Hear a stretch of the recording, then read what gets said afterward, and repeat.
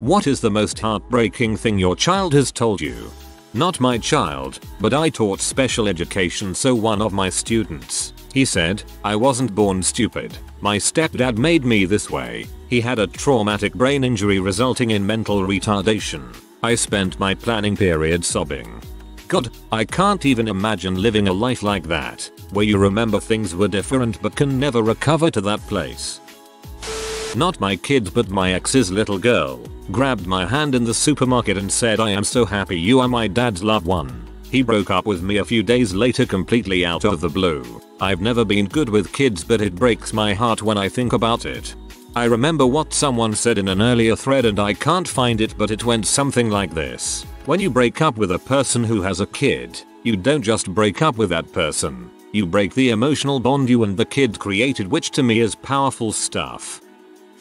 There was a 9-year-old boy sitting during youth choir rehearsal with tears flowing down his cheeks throughout. Normally, he was very upbeat and enthusiastic about participation, but not this particular day. After rehearsal, I took him aside and asked what was wrong. He said that the wake for his grandmother's funeral was taking place and his parents wouldn't let him go because they thought he was too young to handle it. He just looked at me and said, I love my grandmother, and I want to be with her. It's always difficult to tell if kids are ready for that kind of stuff. Funerals, wakes, that kind of thing. It probably isn't a bad idea to ask if they would like to go, especially if they were close to the person like it seems this child was. I work at a daycare. One of my 4-year-old's newborn sister died, and the little boy told me my sister's an angel now, but I want her to be a kid. I work at a daycare too, with 2-year-olds, and this would kill me. Luckily they're still at the age where, currently, a little boy in my class thinks he is pregnant with his big sister. There's something about the mommy is having another kid conversation he just couldn't grasp, lol. My little sister to my mom after having her eye removed and enduring a year of chemo, retinoblastoma cancer. My fake eye is in, my hair has grown back, I'm back in school. I finally feel like a normal kid. She put on such a brave face throughout the whole ordeal. My sister went through lots of treatment and her biggest wish was just to feel like a normal kid. People would treat her like a charity case and I knew how much it annoyed her. No matter how hard it was, she didn't want much help. If you are going to hurt me, just get it over with. My husband and I adopted a troubled teen who came from a line of abusive foster homes. This was about 4 months after living with us, and we got angry at her for something.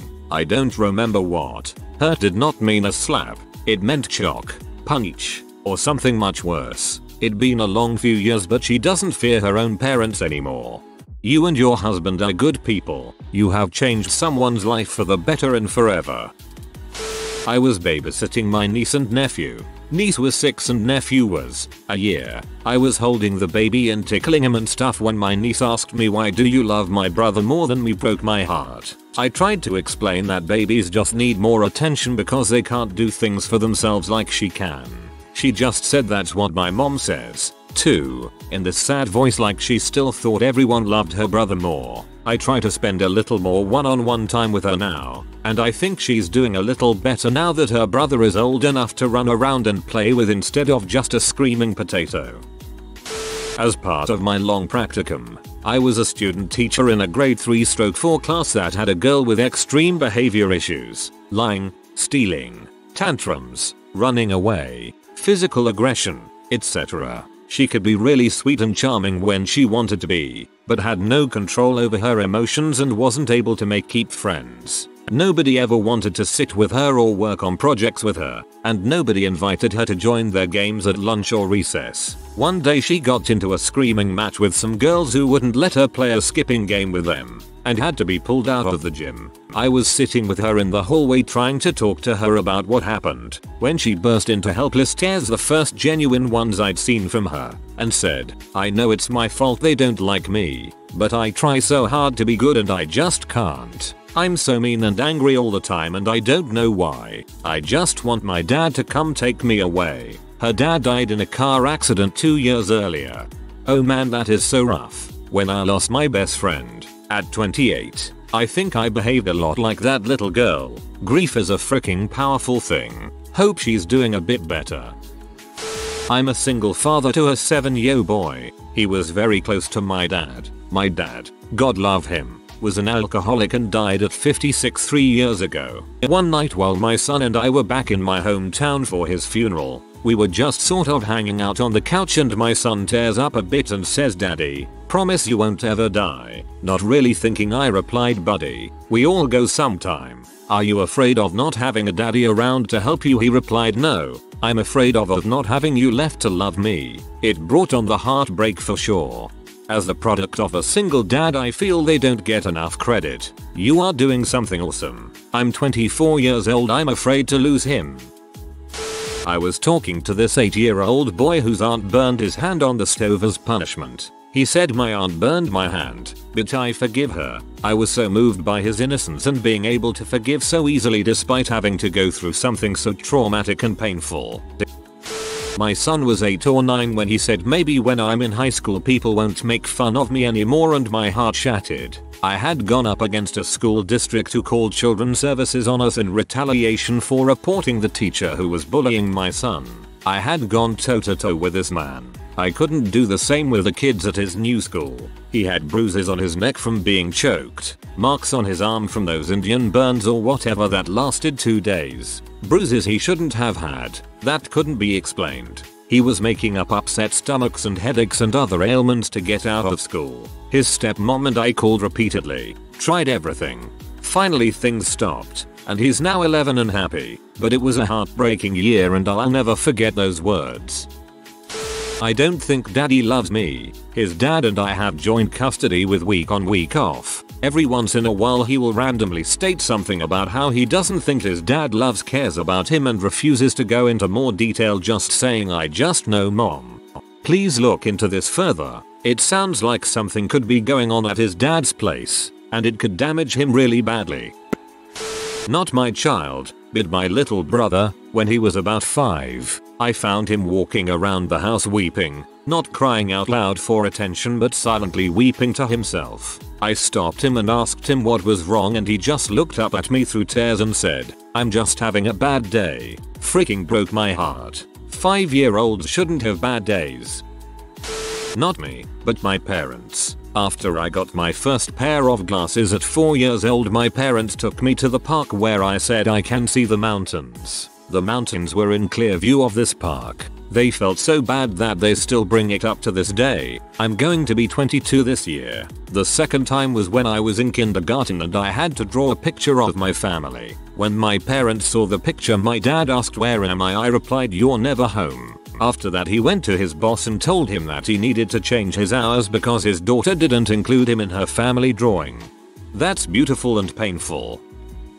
We recently had a friend lose their 3-year-old daughter. It brought up a lot of conversations about death with our 5-year-old that were just tough for me as a parent. I know it's a part of life, and I think we handled everything well, but it broke my heart to have to explain everything to him. A week or so after the funeral, he asked what would happen to him and his younger sister if we, his parents, died. He asked if they would be alone and who would take them to school. I explained that his grandparents would, but they would probably go to a different school then, and he told me, "If you die when I'm a grown up but sister isn't, I will take care of her and I will take her to school." It kind of killed me. I don't know. It's nothing so tragic, but having him come to some sort of understanding about loss was really hard on me.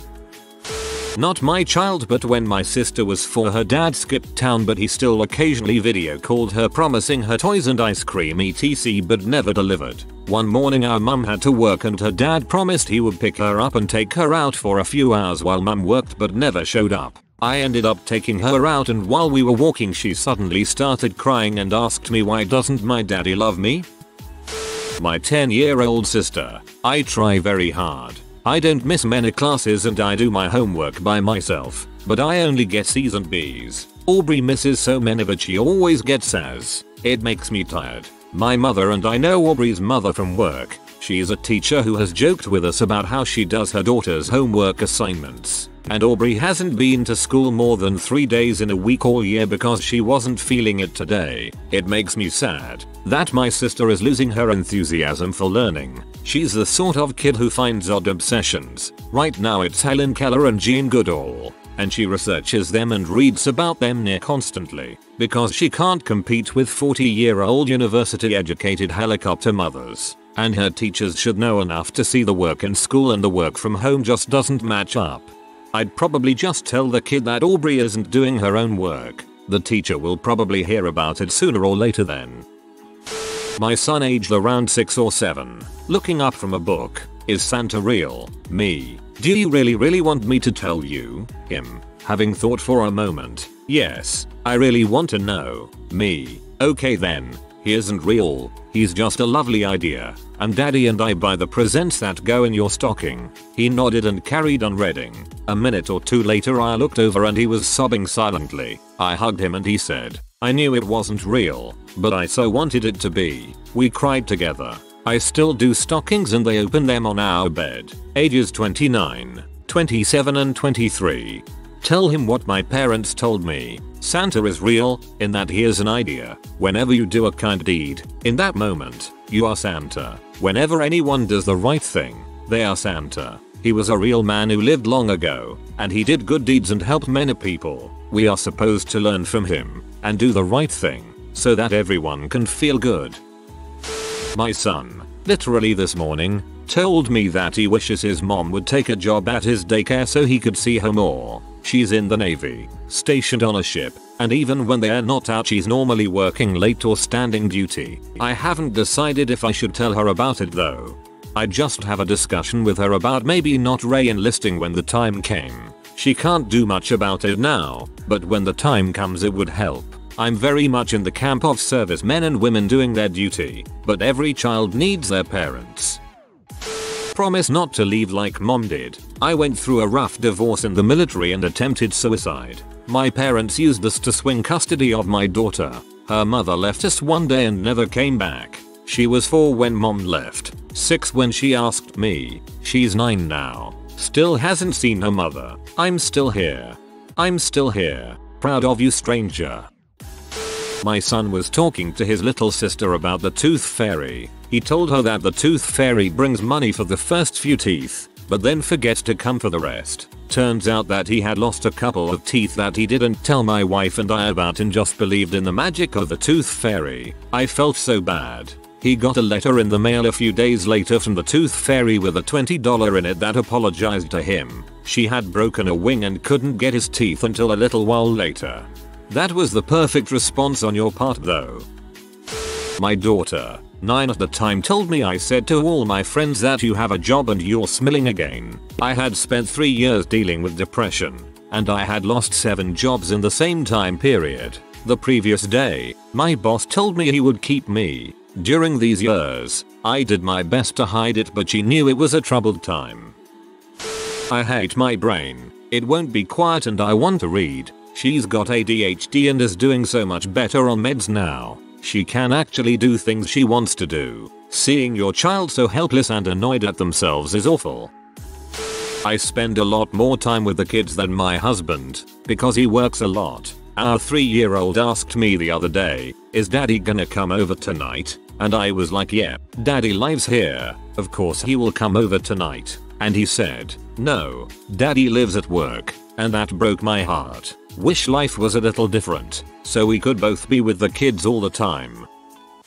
This past school year, having my 11-year-old cousin, mind you he is on the spectrum but high functioning and one of the sweetest, most tender-hearted kids I've ever known, come home from school and say, "I don't want to be here anymore." He's been bullied by his friends. I don't mean typical kids being general jerks. These kids would hit on him, choke him, call him retarded and encourage him to kill himself. I've been in his shoes and it shattered my heart to know he'd felt this way. So, I told him, "Buddy, I promise it'll get better. I'll take care of it." Long story short, my grandmother and I went to the school board with all of the evidence that these kids had been abusive to him, as well as the teachers and administrative staff neglecting the ongoing scenario. Previous shithead friends were removed from the school and put into the alternative school. He's doing much better and has made fantastic friends this time around. See? That makes me so happy to hear that you got an actual resolution and that he's doing better.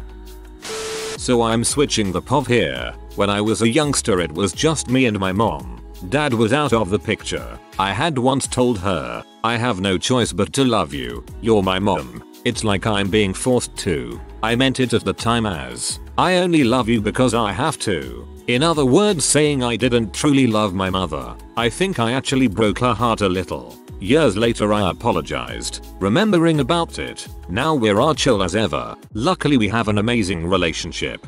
My parents divorced when I was young. I told my mom I wanted to go live with my dad. Mom was the parental figure, dad was the fun parent. And when she sat me down to talk about it and had me explain why, I told her I liked dad better than her. Like you, I apologized years later and things are okay. I love both my parents, even if they're both a little strange in their own ways. I cut my fingers with the scissors on purpose. It feels good but then it hurts. She's 8, we're getting her anxiety treated, but now we're in the middle of changing her dosage and extra therapy. That's tough for a parent to hear, but it's really good that she has parents who care and are responded appropriately. I started cutting in 1st grade and I certainly didn't tell my parents because I already knew what the response would be. Oh man, my mom told me the worst thing ever was when she took my brother to the doctor. They had to give him a spinal tap because he was getting bruises really easily, so they wanted to test for leukemia. It was negative, he's fine. But when they held him down and put the huge needle in, he screamed and looked mom in the eye crying that he was sorry and he'll be good and be a good boy forever and ever. Broke her heart and she had to tell him over and over that he was already a good boy and he did nothing wrong. From then on out she was so traumatized she swore she would pay whatever money and time it consumed to put us under for any kind of painful procedures, and we would get to go to the toy store wherever we had to go get vaccinations. It worked because even if we didn't like the needle we knew after it we would get a toy. That and about 2 years later when I busted my head open on the corner of a fireplace I needed stitches and she shelled out a lot of cash just so they would give me anesthesia so I wouldn't feel or remember anything. Brother doesn't remember any of that spinal tap at all now, but boy it messed mom up good. When you look across the room and feel as if your heart were being ripped apart right in front of you.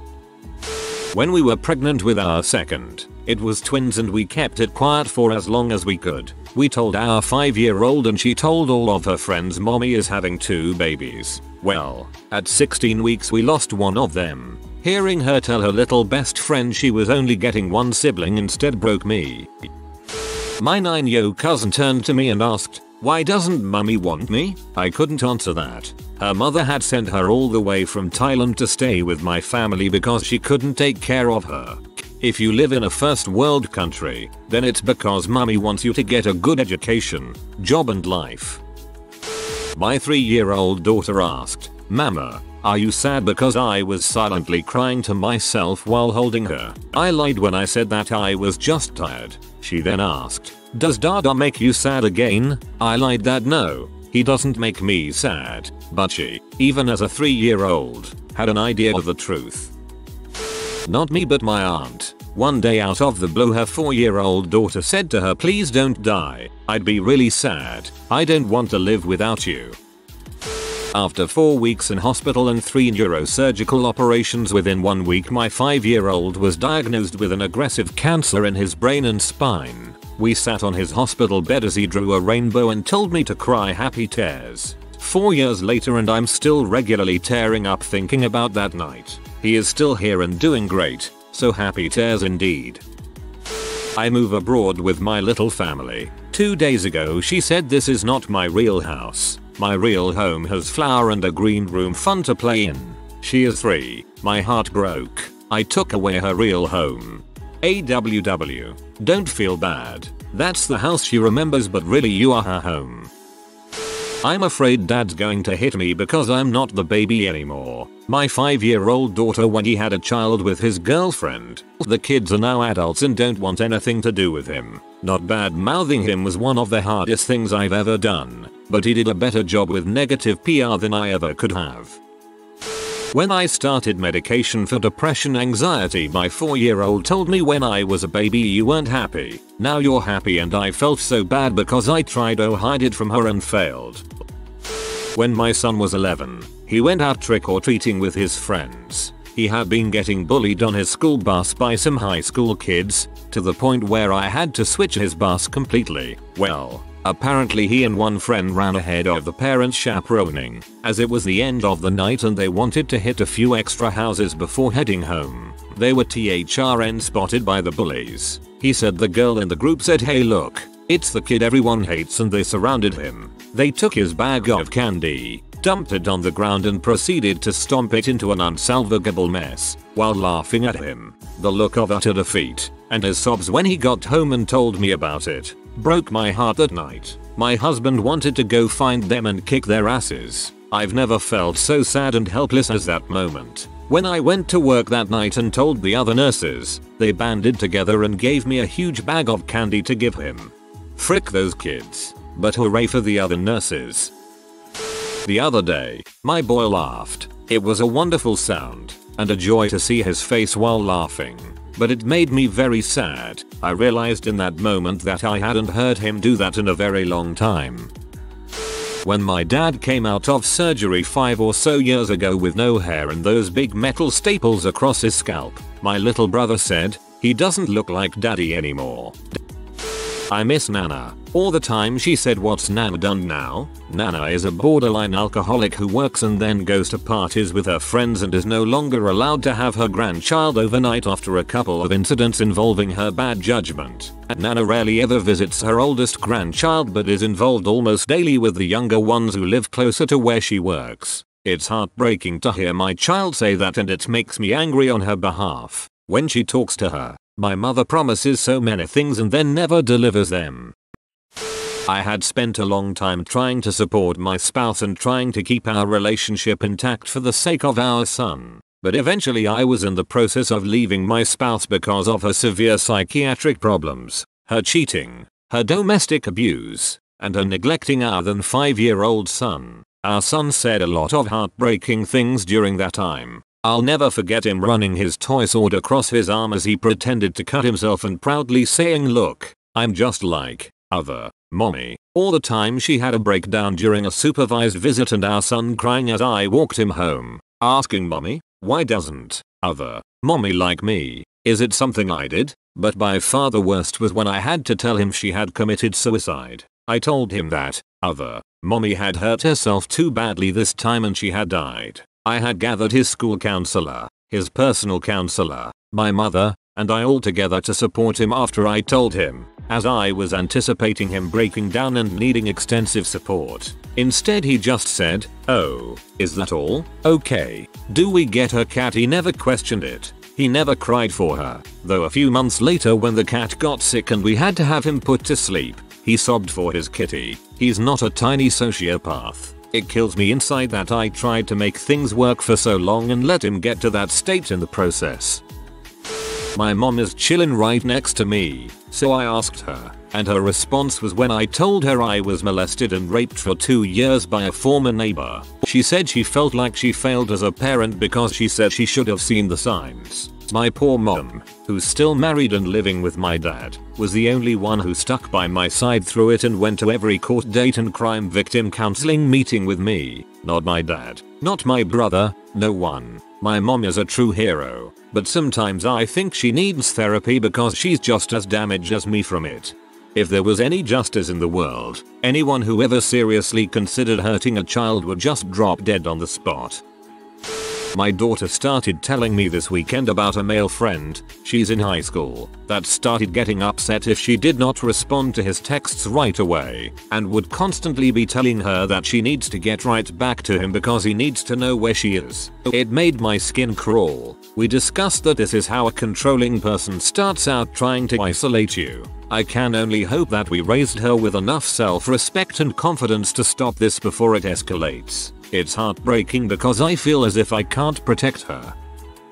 Not my child, but something my 5-year-old niece once said. She was staying with us, me, and my parents, at the time since her mother was yet again in jail. She walks up to my mom, tugs on her shirt, and says, "Gamma, are you going to leave me too?" I tend to be unmoved by things most of the time, but that freaking destroyed me. Everyone else in the room We went through an equally turbulent childhood, my sister and I, so she knew exactly what she was doing to this innocent child and didn't care. I would like to say all turned out alright, but life isn't like the movies.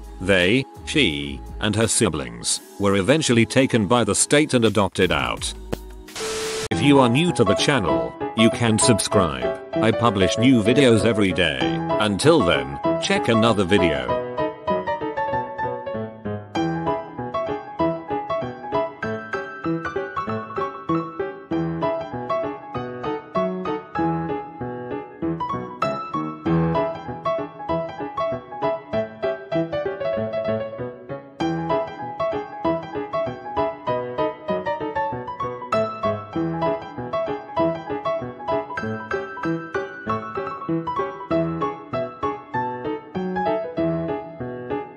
Bye for now.